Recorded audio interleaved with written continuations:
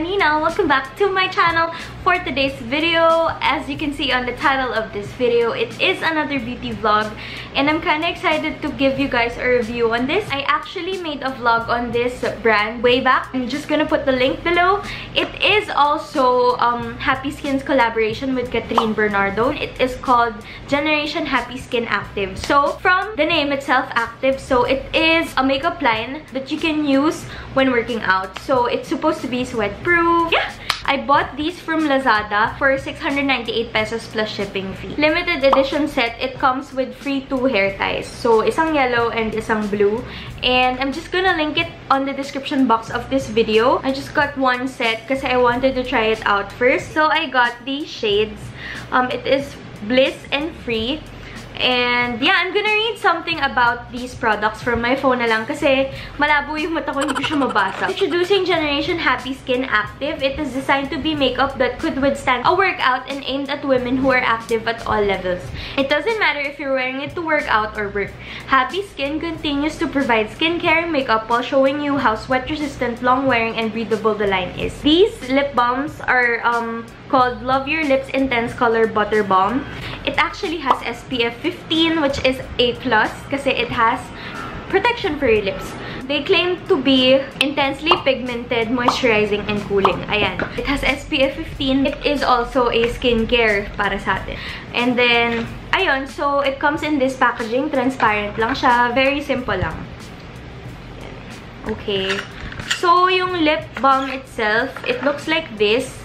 Ang cute nung color niya kasi ito yung color ng Happy Skin. Ayan. Yung shade nung lip balm is nakalagay sa bottom. And then, I'll open it. I actually tried this na. So, you have this much of the product. Madami naman siya. Ayan. Sobrang sulit niya. And then, mabango siya. And amoy menthol. Amoy menthol siya. Amoy menthol. Ang kulit. Okay, so let's watch it on my hand first. So, isang swipe lang to show you guys. Ayan. So, yan ang isang swipe nito. This is in the shade Free. And then, I like the color kasi mahilig nga ako sa reddish-brown na shade. So, I'm gonna put it on my lips para makita nyo how it looks like on me. And then, I just have here a mirror na may light. Ooh! Yes! Totoo yung kiniklaim niya na it is intensely pigmented kasi isang swipe lang, pigmented talaga siya. As in, ayan o. I don't know if you can see, pero isa-zoom ko na lang pag in-edit ko. And then, masarap siya unlike other balms. Kasi diba yung ibang other lip balms parang lasang gamot na ewan na. Hindi mo maintindihan. Pero ito, lasa siyang menthol talaga. And it is cooling. Kasi may napunta sa taong ko ngayon and cooling talaga siya. So yun, it is not yung kiniklaim niya, hindi siya lie, hindi siya joke, hindi siya chika lang. Totoo, intensely pigmented, moisturizing, long-wearing. Tingnan natin. So, I will try to kiss the back of my hand and see kung malilipat ba yung lipstick, kung magkakamark ba or what. Ayan, nagka-mark siya. Kitang-kita yung mark, oh my god. Pero, nandito pa rin siya. Ilalapit ko na lang camera. Okay, so yan yung shade niya and I like it. Although, hindi ako fan nung parang glossy look. Actually, hindi ako mahilig sa glossy stuff sa lips kasi parang feeling ko ang high school ko. Ewan ko. That's just me. Pero, I like it. I like the color. Para siyang my lips but better. Sorry, ang dry ng lips ko pero very moisturizing yung feeling niya. Cooling talaga siya as in nararamdaman ko.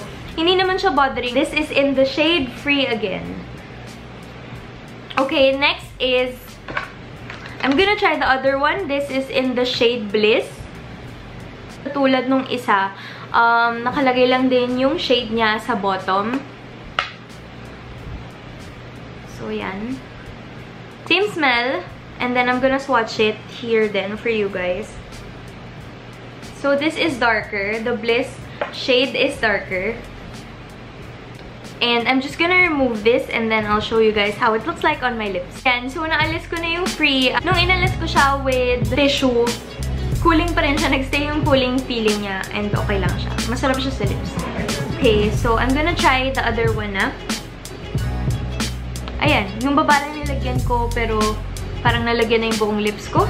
Which is sobrang okay. Kasi, ibig sabihin, masusulit mo talaga tong gantong karaming product. Kasi konti lang kailangan mo. So, pang matagalan siya. Okay, so ayan. This is in the shade Bliss.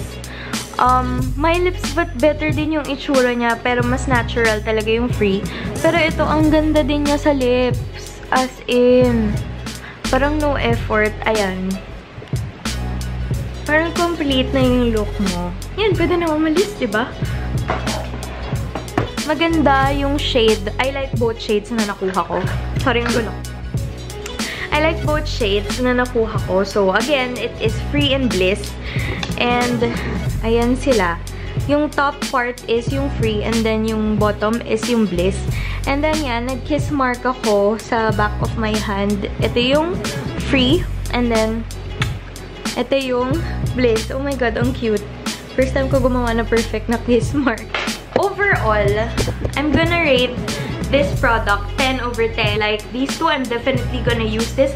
And I definitely recommend this to you guys. As in, sobrang sulit siya for its price. Medyo pricey siya for a lip balm, pero super worth it siya. Kasi, yung kine-claim nga niya, it is intensely pigmented. So, yung 600 plus nyo, pang matagalan sa dalawang shades na yon. And then, may kasama pang cute na hair ties. What else? Okay siya kasi diba minsan pag nag-workout tayo, parang pagod na tayo, ang init-init.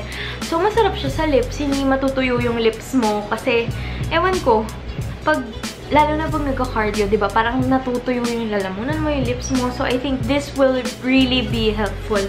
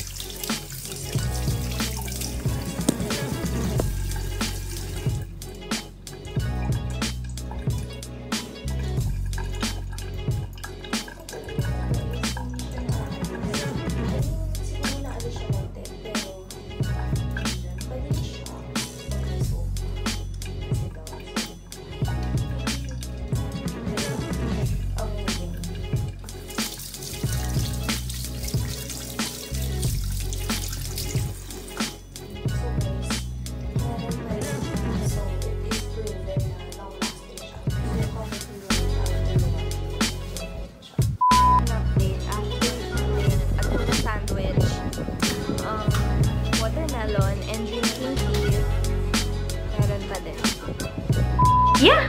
I hope you guys like this review. Please don't forget to give this video a thumbs up, subscribe to my channel if you haven't, and click on the bell icon to get notified whenever I post something. Thank you for watching. Bye! Hello guys! It's me!